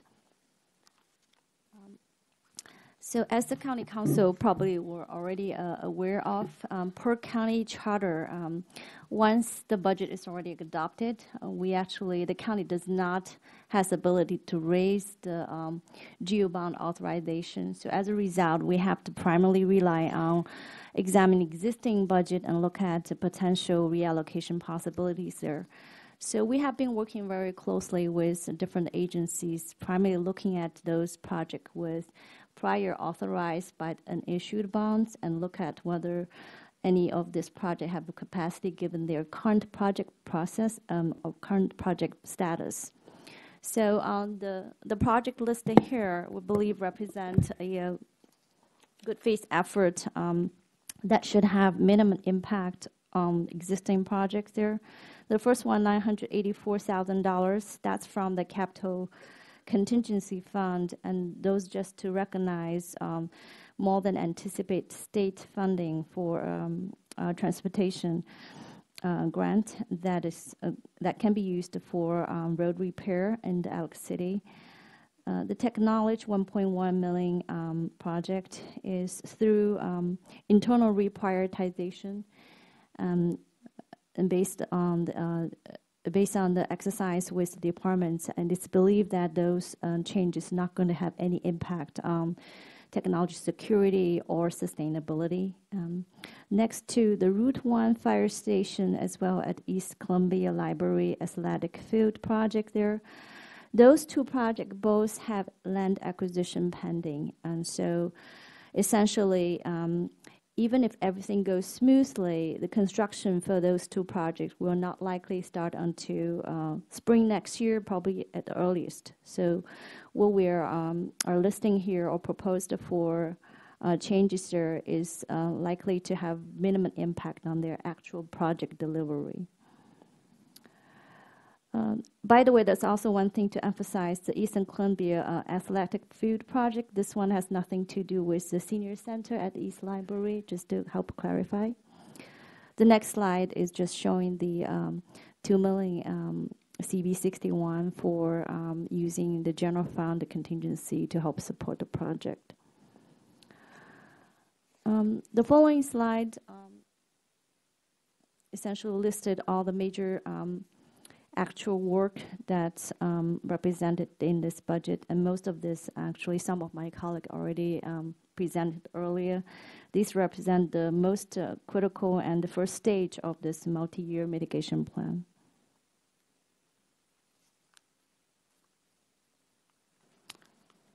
Okay, Dr. Sun, is that? Yeah, that's pretty much my part. And Chairperson Siggety and council members, of course, we will make sure that everybody who has any of those projects, whether it be technology or fire department, would all be at your work session to be able to answer any questions you have about that and about what it would affect it. I know there's some concerns about that, but what, like Dr. Sun said, that's our understanding that if it is, it might just be a few months at the most, because if we're not going to start building until next May or next, March or something, and then we could actually put money into the following year's budget, then it would only be a couple months delay, is what we're understanding. But I just want you to be shared. We'll make sure everybody is there, that you can ask questions about that if you have it. Excellent, thank you. Okay. Okay, then, we're getting ready to close here. In summary, as we've said all along, protecting lives must be our highest priority. As you all know, there were only 22 months between these two devastating storms. The core of this plan will take us approximately 1 year to implement. The plan will protect lives and save our town. And I know some people are wondering, why must we act now? Well, folks, another storm, as we've heard, could happen at any time. We do not have the luxury of waiting, and here's why. And it started to look like it wasn't going to stop. And I said, Gary, if nothing else, just move that one bar, that one piece of furniture that the guys paid for already. It was like over $800, and we're supposed to deliver it on that Thursday. I said, just move that out of the way. Well, no sooner than he moved that piece, the water just started coming in. I mean, literally coming in from the front door that we saw at first, and fast. I went to the back of the building and noticed water was starting to come under the door that was dividing the two businesses, and that door was locked. It had a deadbolt. I went back to the front of the building and also noticed that water was coming under our main entrance. I stood there for a moment and tried to collect my thoughts. I thought, this is becoming a very serious situation, and we really do need to get out. So I said to Joan-Eve, I said, please collect your belongings, get that boot off of your foot. And I will mention that she was wearing a boot for a double stress fracture on her foot. And I said, you've got to get that off. And I said, we've got to get out of here. Gary said, we got to get out. We got to get out of here, because, Joni, we just got to get out. I mean, he was determined. Get your things together. And meanwhile, the water was coming in more and more, and I'm trying to figure out what to do. I was wearing a boot. I had a couple stress fractures in my right foot from that other week of putting all the furniture in and out. And I had this boot, and he said, Joni, take the boot off. Take the boot off, put your regular shoe on, and get your things together. And as I'm thinking about the shop filling up like an aquarium, I was wondering if there would be anything to hold on to. And knowing that in her last business, a white SUV had come through the front window and everything in the store was flushed out. And I was just thinking, I pray to God that the cars that are floating by do not come into the window of the of the shop. So what did I take? I took a pocketbook and stuck it in a plastic bag. I took the inventory bag with the inventory, and I took the bills out of the cash box and put them in with the inventory book.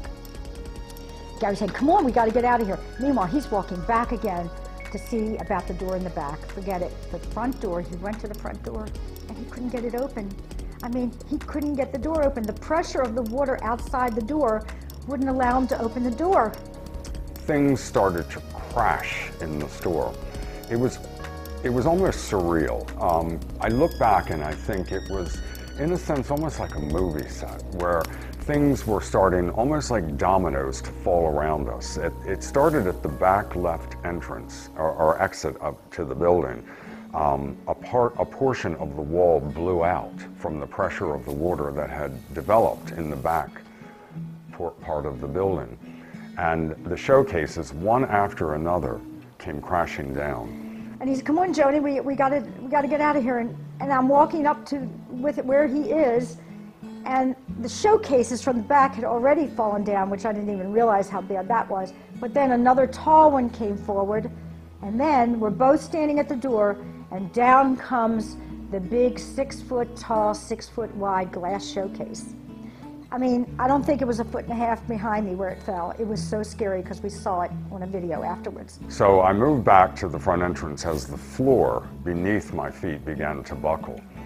And I realized that the Tiber River was indeed coming through the floor. So I went up to the front of the building, and I saw on the street 2 cars floating past. And I was shocked at how quickly the water rose. It was less than 2 to 3 minutes that it went from just coming over the sidewalk to about thigh high. Gary was so smart. I mean, I don't think I would have had the wherewithal if I had been there by myself to think it through how to get out and where to go. Gary had a plan. He took the antique candlestick phone off the switchboard. We had an old switchboard in the store, and he broke through that glass on the top part of our door, and he cleared it. The first hit was it was safety glass, so it just shattered. With the second hit, he was going around getting all the glass from around the inside of the frame. I said to her, I need you to hold on as tight as you can and do not let go.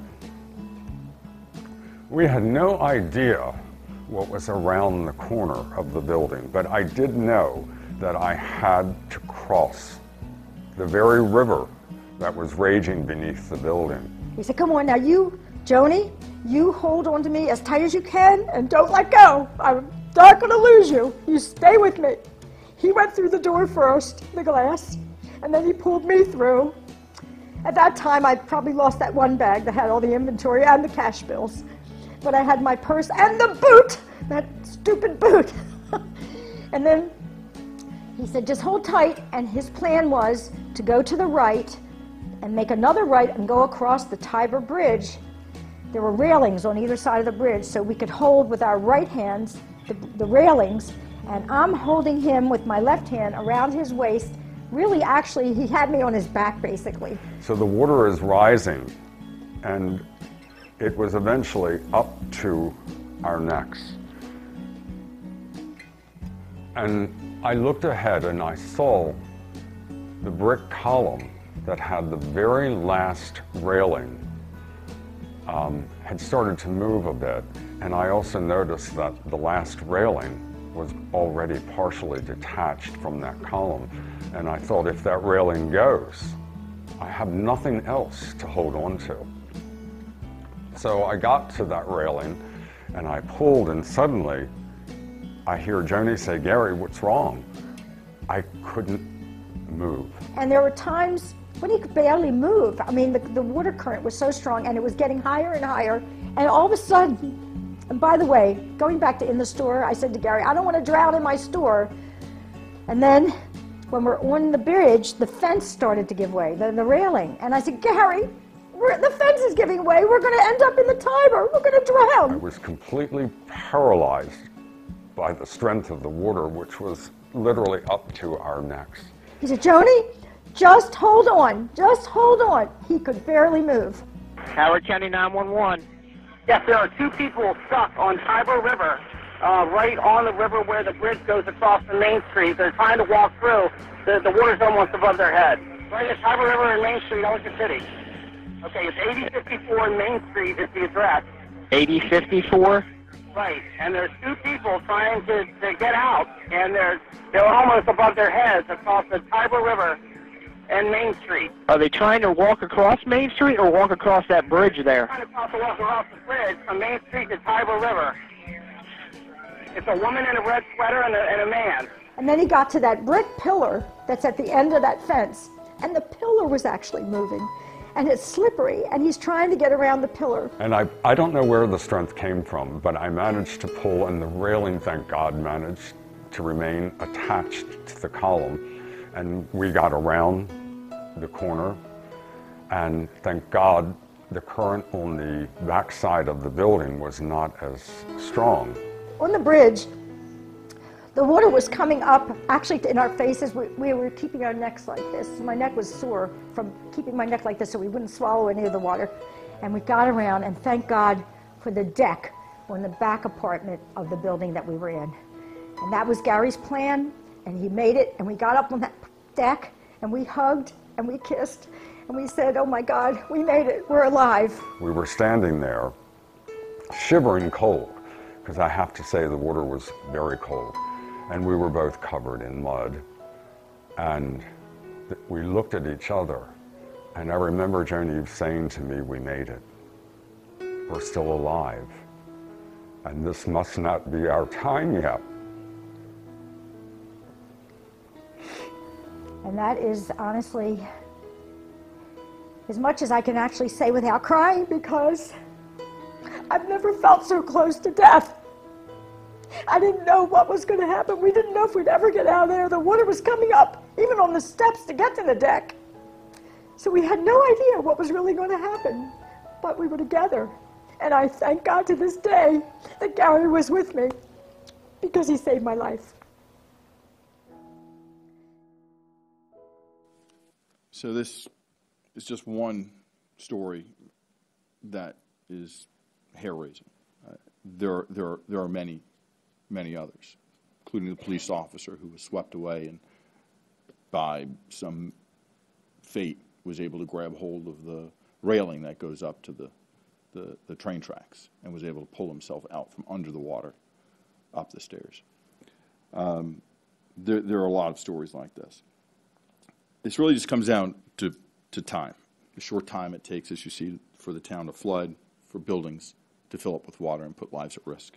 Dr. Ball asked, how is this plan going to save lives? It's going to save lives by slowing the water and lowering the water.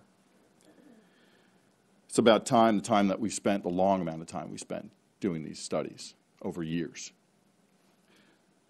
And it's the time that is now for us to execute the plan that's before you.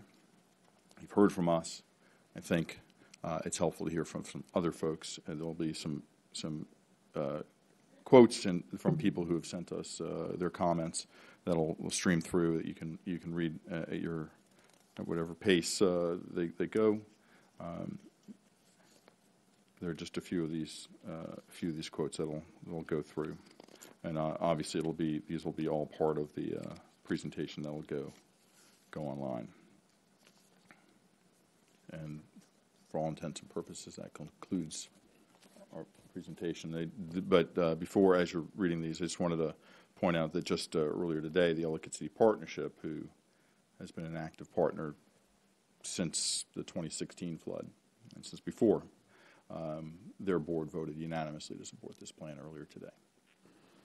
And Madam Chair, I would also just like to say thank you. I know we've gone much longer than you had thought we might, and I really appreciate your patience with us tonight, but we really, we've worked very hard on this. We've worked with the community on this, and we appreciate your attention to it, and we look forward to continue to work with you on figuring out the best way to move forward. So thank you very much. And as you walk out of here tonight, you already have some questions that need to be addressed.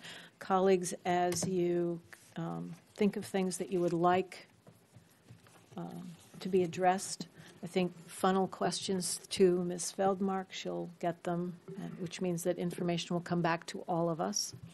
I would invite anyone who is here with us this evening who's seen the presentation and has questions as the result that you would like to see us investigate, please share them with us. You can send them to councilmail@howardcountymd.gov.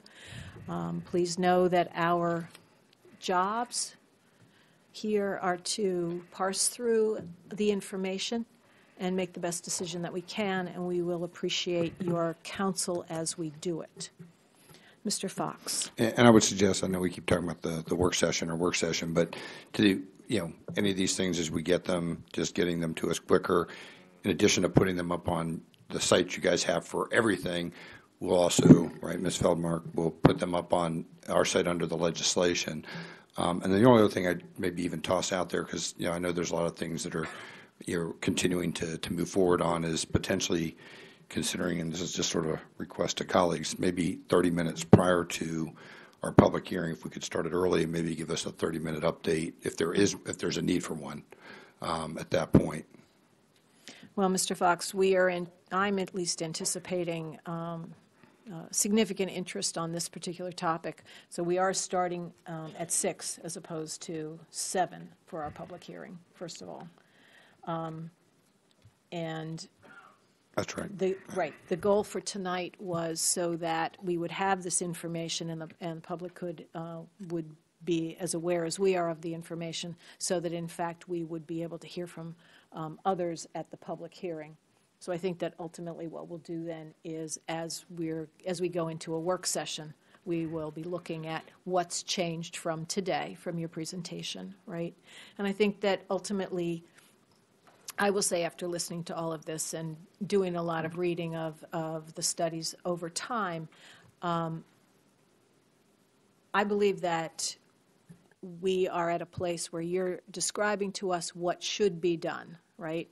And I think it needs to be very, very clear that if we authorize the money to go forward, what does that get us in FY19, right? And then what are we looking for FY20? 21, we're talking about a 5-year plan. Because if we authorize us to go forward, we have to know that, what the expectation is. And as Mr. DeLuca made the point, and Mr. Weinstein made the point, we'll be working from the river up, right? And that seems, in my head, makes enormous sense, because it makes sense. But it's also then, what can people expect as we move up? And, what does it really look like in that term? I think it is, that's where we're going to be making our decisions. So if you can help us see that, right, I think that's the information we're going to need. Right. Colleagues, anything else for for Executive Kittleman and his team? Then I'm going to thank you very much.